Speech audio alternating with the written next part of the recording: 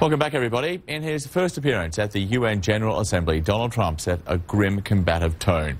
He outlined his nationalist ideology and referred to U.S. sovereignty repeatedly, making it clear the U.S. will act in its own self-interest and other countries should do the same. He called the Iran nuclear deal an embarrassment. He also issued a dire warning to North Korea. The United States has great strength and patience. But if it is forced to defend itself or its allies, we will have no choice but to totally destroy North Korea. Rocket Man is on a suicide mission for himself and for his regime. The United States is ready, willing, and able, but hopefully this will not be necessary. That's what the United Nations is all about. Ian Lee joins us now from Seoul, South Korea. So, Ian, name-calling and threats of total destruction from the U.S. president. How is that likely to play out with the North Koreans?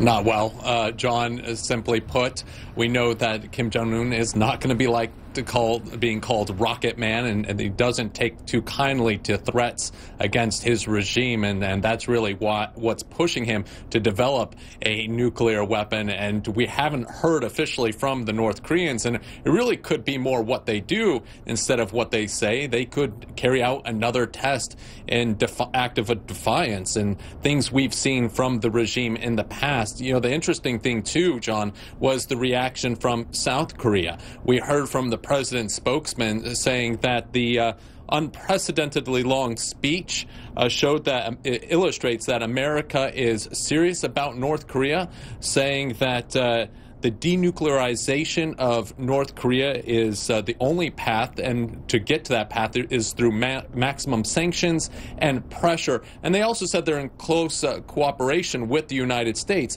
You know, the one thing they didn't mention, though, was war or any military option, and we really haven't heard that from the government here. They keep talking about diplomacy and dialogue, sitting down with North Korea and talking about it, hashing it out that way. Only yesterday, we really hear the defense minister bring it up as a supportive element, not really talking about any sort of military option, because it, straightly put, John, the South Korean government, the people of Korea, do not want to see another war on their peninsula.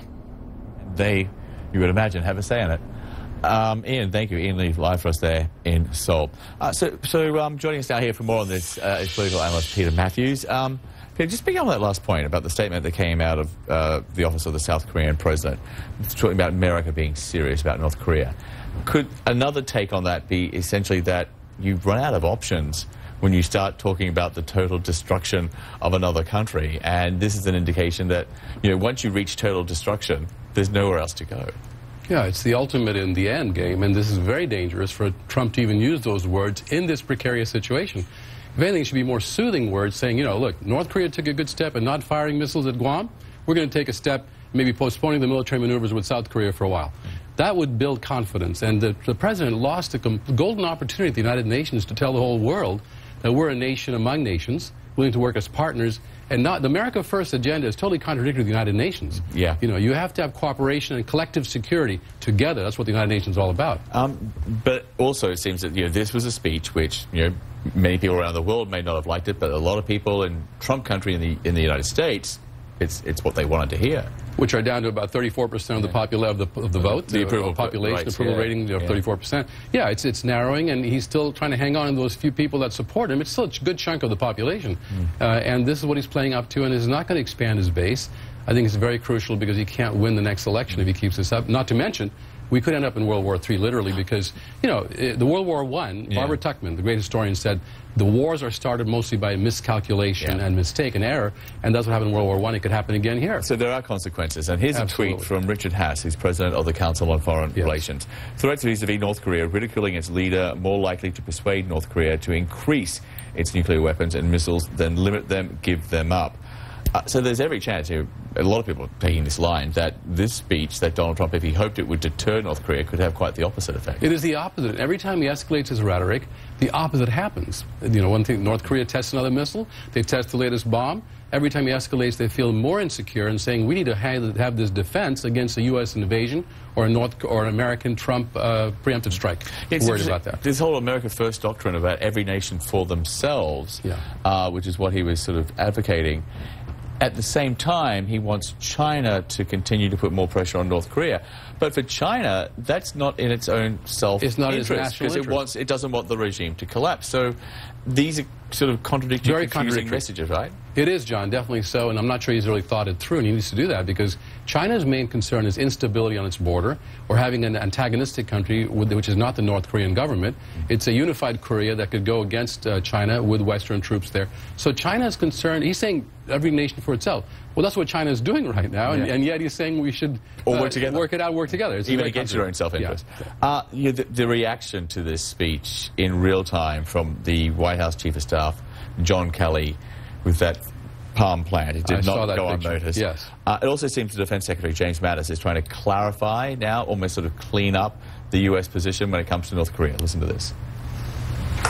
We're dealing with the North Korean situation through the international processes, and we will continue to do so with Secretary Tillerson leading the effort, and we will hopefully get this resolved through diplomatic means. It does seem there is some frustration and concern, to say the least, within the administration. But regardless of what they say, at the end of the day, these are the words the president said. He can't take them back. There's no going back from this. That's correct. That's a big danger because he cannot backtrack. Mattis and Tillerson have always tried to clean up the mess after his words, and this happened several times before this. Eventually, they're not going to be able to do it, and who knows what could happen. So I would definitely advise President Trump to really be more cautious, to strictly listen to people who have knowledge about this issue, people who are diplomats, who have been in the field for so long. He's a total amateur, and, you know, with all due respect, he is the president. He needs to start listening to his advice of experts. I think that advice is coming from a lot of people, yes, and has been coming for quite some time. And I guess, you know, we'll see. Yeah. You know, the French president, he spoke exclusively to CNN's Christian Amanpour. He's one of the world leaders who, yes, you know, he says he's got this good relationship with Donald Trump. Even so, he did say they have their differences. Let me ask you about how you deal with President Trump, because he says some things in person, he says some things on Twitter, his ministers say other things. How do you deal with the leader of the free world in this kind of situation? Some have described it as kind of chaotic. Some say they don't quite know who to listen to. What does President Macron use to deal with the President of the United States? I have very direct discussions with President Trump. I do appreciate him. We have a very good personal relationship, and I have very direct discussion with him. I don't interfere in domestic policies and what you describe as interferences or discrepancies between different members. For me, there is one voice. You're president. You're elected. You're president. And this is the voice I consider and the man I speak with. And it's always the same thing. We share our views. He's very direct. And I think he'll listen to what I propose. What are the main areas of disagreement right now? I think the very first disagreement is very well known, is about climate. As President Trump decided to leave Paris Agreement, I mean, that's his choice, and I do respect his choice, and he was elected on the basis of such a decision. But I do regret this decision, and I do want to convince him to come back to this agreement, because for me, that's the core agreement for climate. And I do believe that, especially after these hurricanes we just had, both in the US and in France, we do see the direct consequences of CO2 emissions and all this climate change. We have to fight against this climate change, and we need a global mobilization for that. So we have a disagreement on this issue, but I will keep pushing. We have direct discussion yesterday. We will implement Paris Agreement on our own, at the French level, but the European level as well. We have a strong agreement with the Chinese and the other powers, and I think it's very important to preserve this multilateral approach. And now that's an issue for the US itself, to see what they want to do and what President Trump wants to do with climate. But we have to deal with that. You know, it seems the French president is sort of this antithesis of Donald Trump right now, and you know, he's playing this role of international sort of diplomat, if you like, while at the same time managing to stay on Donald Trump's good side. But is that of any value if he can't sort of persuade Donald Trump, you know, to go with more of a majority opinion? No, he needs to be able to persuade Donald Trump, and if not, he needs to move forward as leading this movement to cooperate in the world for climate change, which is affecting people in the global south even worse. He has to cooperate on North Korea and get the Iran agreement to continue, because Donald Trump is threatening to disband the Iran nuclear deal, which was such a good deal that President Obama brought in. So Macron is for it, Germany, UK, Russia, China, they're all for the Iran deal, and Macron has to find a way to persuade Trump, or not just keep on playing up to him. You know, he's trying to be a diplomatic, and he's doing a good job of that, but he has to also accomplish something. Yeah, there's got to be a payoff at the end of the day for having him Otherwise, on there's side. no point of the whole thing. Yeah. Okay, Peter, good to see you. Thanks so much. Good to see you too, John. Pleasure.